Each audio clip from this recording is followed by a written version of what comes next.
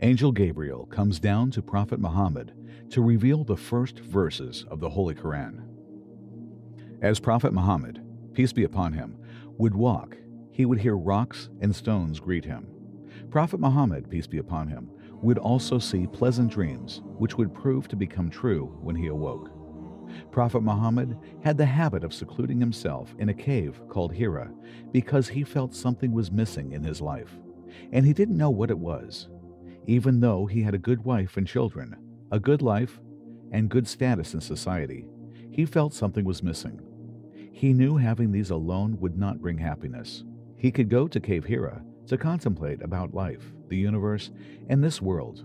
He would meditate, ponder, reflect deeply, and wonder how to worship Allah.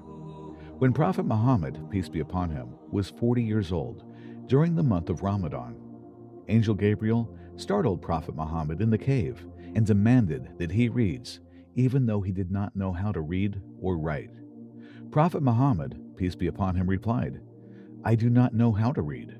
Then, Angel Gabriel squeezed the Prophet Muhammad so tight that it caused him to lose all his energy.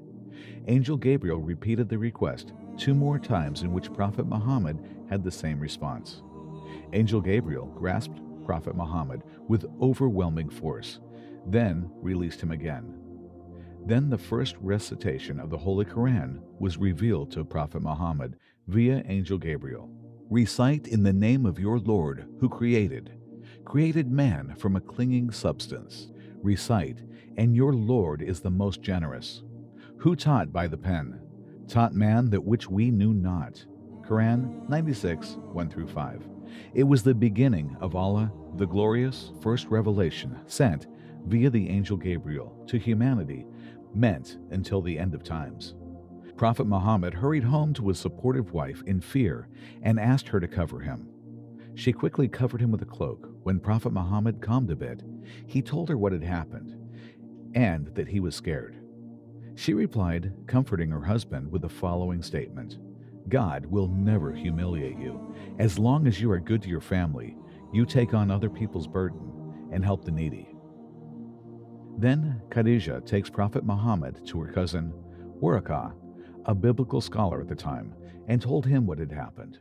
He then realized that Prophet Muhammad is the awaited prophet in which the gospel prophesied, and concluded that the one that visited Prophet Muhammad was indeed Angel Gabriel.